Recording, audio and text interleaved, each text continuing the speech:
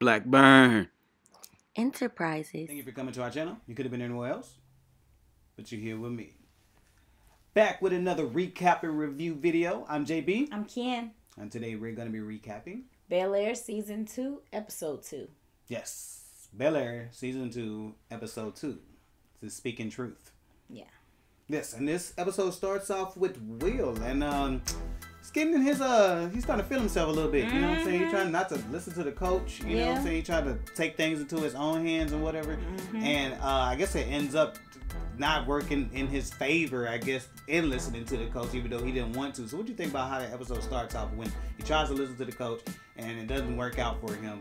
He kind of thinks that, well, if we would have done it my way, we would end up winning. But we end up losing because I listened to the coach. Yeah, I think, of course, he's in high school, so he has a lot of influences around him. And I think the fact that he's at this prestigious school is causing him to feel like, oh, they don't value me as for what I can bring to the table.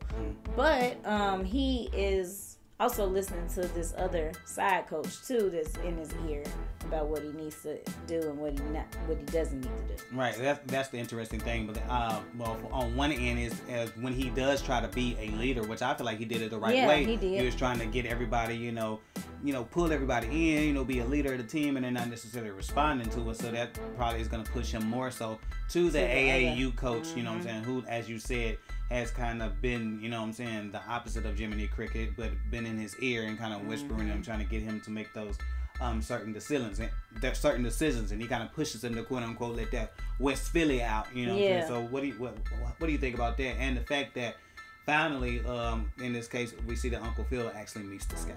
Yeah, I think that he can be a good or bad influence. I don't feel like his character is a positive character. I think he has some ulterior motives. I agree. And he needs to be careful with who he decides to listen to. That's true, and I think Uncle Phil is going to make sure that he has his best interest at hand. But speaking of Uncle Phil, he kind of going back and forth this season. Yeah, I think, but I do like that because I feel like that's how people are. People are normally not perfect or whatever, and then he ends up talking to Jeffrey finally because he was acting. Even when he seen Jeffrey at the game, he was kind of standoffish, right? whatever. Like he didn't want to look at him or whatever. But they did finally talk, and able to have a man-to-man talk and express, what they felt, the other did wrong and how they felt about everything. So how do you feel about them being able to sit down and have that man-to-man conversation? I think that was very mature of them. I think that was very necessary. And his wife been trying to tell him, like, okay, you got to understand where Jeffrey was coming from. Y'all might have seen eye to eye in the situation, but y'all might not have seen eye to eye in the situation, but you still need to try to see his point of view. Yeah, this is true, and I think one of the main people that was actually trying to help him to see the other point of view, that was Aunt Bill. And so she was one of those main proponents for trying to push him and to open up and see that different side. And as speaking of Aunt Bill, like she's continuing to deal with the situation with her work, and she feels like Reed, which is the person that she's working with, and he continues to kind of overstep her and not really include her in like he said he would. Right. And so what do you think about that, and what do you think that's going to go as far as Reed is concerned, as far as her trying to continue to go down down that road as far as trying to establish her career? She's gonna have to get a little Will in her a little West Philly in her, and try to take charge of the situation, because right now she doesn't have control, and she really needs to like grab the horn by the bulls and get her stuff moving like she wants it to, or it's not gonna happen. I thought you grabbed the bull by the horn. Oh, you did. Well, but I know what you was trying to say. Yeah. But speaking of grabbing the bull by the horns, that's pretty much what she was doing when she was helping young Ashley or whatever in a particular situation that young Ashley was having with OG Ashley. And having with her teacher, because he ends up having a situation with her teacher because and we'll slide into that for a little bit, because we do see that OG Ash and young Ashley continue to bond and they continue to grow, and because of that grind and what am I saying? The bonding. Because of the bonding and growing. Bonding and growing, I guess, together. Yeah. But because they do that, it's even more of an impact when they find out that she actually gets fired. And so, and Viv is one of the people that try to lead, you know, I guess it's like a faculty / PTA type meeting. And, you know, they're definitely trying to stand up for her. So what do you think about Viv stepping up for OG Ash, and what do you think about how young Ash wanting to do something because she doesn't want to stand for OG Ash being fired? I really like how Bel-Air shows how we black living in America. And I think that that's one of the very important things about this season that they're highlighting. Like, our voices matter, and we have to stand up for what we believe in, or we're going to fall for anything. I definitely agree, and it's actually hitting close to home because it's like they're they're firing her because, quote unquote, I guess, recommending books that are not on the approved list or whatever, and we're definitely dealing with that in real life, especially if you're in Florida. And here too. All right, yeah, in Tennessee too now. You know what I'm saying? But they're definitely dealing with that a lot of places where people are complaining and about getting their feelings because they want to complain about, you know, the books or people because they want to whitewash, you know what I'm saying, basically, you know what I'm saying, what happened in the past. And that's definitely the situation here in the system. So how do you feel about them, you know, basically using a narrative that is pretty much hit home and is currently going on in the U.S. right now? It really ticks me off because I am a teacher, an educator, and I just think it's unfair, and I just don't even know. We're in 2023. I don't understand why we are here at this point right now in the world. It's really disheartening. Well, on to a better conversation and being to a certain point. It looks like Carlton's to the point where he might be feeling better. Like he's lowering his meds, and he's encouraging his parents to do so. And you know, they're doing the research, they're talking with the doctor, and it looks like they're going to take the steps to actually do that. And as with the first episode, in this episode, we continue to see Carlton kind of flourish, you know what I'm saying, kind of even enjoying himself. He goes to a party and he's actually talking to ladies, and he's actually enjoying himself. Yeah, he having a good time. And we see him being smart and flourishing. You know what I'm saying, we get to get more into his character. So what do you think about seeing Carlton flourishing? Oh, I love it. I mean, we did not like Carlton for season 1, and just recently started liking him.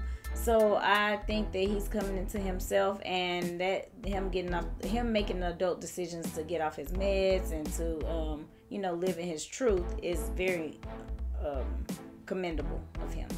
Right, and you can even see, like, in his relationships, you see him and Will are back on a closer connection. You see even him and Lisa are actually talking, and so I like how, you know, he's right now, it's like he's flourishing on all aspects. Again, it's a short amount of time, but, you know, it's definitely a big turnaround from, you know, where he was going last season.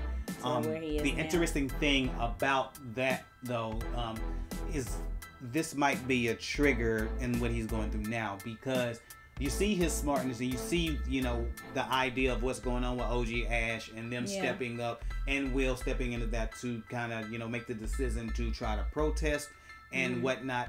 And one of the teachers kind of steps in and talks to him on the side, and it's like, well, hey, basically, like, are you sure you want to do this? On the line. Right. Yeah. And so I feel like that's going to put him in a situation where he's going to be dealing with a lot of anxiety and trying to figure out what's can he do, what's the best way, what's the road that I go down. What do you think about that?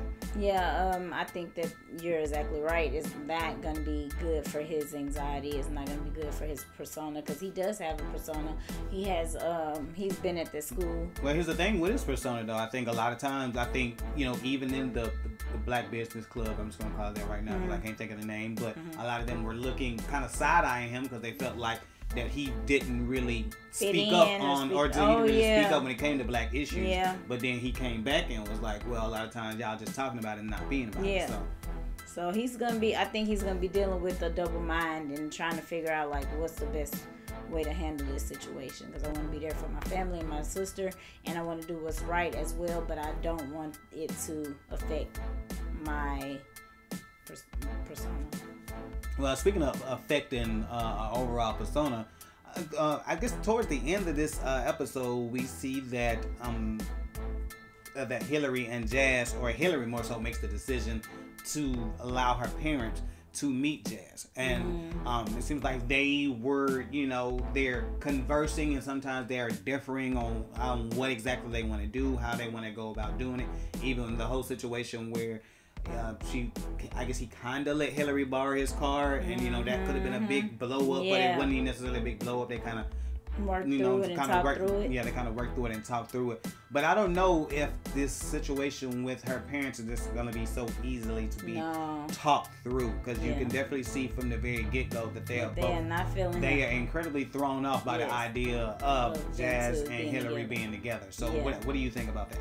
I mean, I like how they're staying true to the original show with that, because same thing happened with Jazz and Hillary. They come from two different sides of the track, and so of course they want their daughter to marry a millionaire or somebody that's already well established, and Jazz is not that. But they might spin it to where they are more accepting of him than they were on the original. I don't see it. You don't think see so? It. If I'm a betting man, I would say that Aunt Viv will actually give him a chance. But yeah, she's the one. I don't think Uncle Phil is gonna be having it. Like he's probably gonna be set in his ways. Yeah. You know what I'm saying? And not really wanting them to be together, or feeling like, oh, well, you can do better type situation. Right. So it's going to be interesting to see where that goes, and what, if their relationship will be able to withstand the struggle that comes from the parents, and not necessarily agreeing wholeheartedly with them being together. Yeah. We're going to see what's going to go on with OG Ash. Are they going to protest, and are they going to be able to get her a job back? And are there going to be any big ramifications of them protesting, and more specific when it comes to Carlton and what is it going to do to him? And what decisions is Will gonna make? Because I feel like this scout is not going anywhere, and especially with the way things are with the basketball team, they're gonna continue to push him away. And looks like the decision for him is gonna be to quit like school the basketball ball team, and play AAU ball. Basketball team's not messing with me, so I might as well go this route. But that's gonna be interesting to see how that goes, and it's gonna be also interesting to see what's going to happen with Jeffrey, since he's back in the house. And, what is his job? Right, you know what I'm saying? He seems like he's getting back to the swing of things, but how is that going to look with him being back in the house? And the forgotten lady, like I said, with little Ashley, like how is this whole idea, how's this going to affect her? Because she is really the little spark that kind of starts this whole protest, because she's the one that told her mom, was like, this is what happened. This is what happened. And so it's going to be interesting to see, the youngest person in the household, is she going to have what it takes in order to step out and let her voice be heard? Yes. All right, so if you want to go ahead and do us a favor, hit that thumbs up button. We definitely appreciate it, and it helps out the channel. And if you haven't hit that subscribe button yet, go ahead and hit that subscribe button. We definitely appreciate it, and you can see more videos like this one. And if you want to go do us another favor, you want to go ahead and hit that button that's shaped like a bell. If you want to go ahead and do that, you'll get a notification every time we drop a new video. And if you want to go ahead and do us one more favor, you want to go ahead and comment down below. And what should they comment? How do you go about invoking change? Yes. How do you go about invoking change? That's a big word right there. All right, we appreciate every single one of you. And guess what? I'll holler at you. Peace. Peace.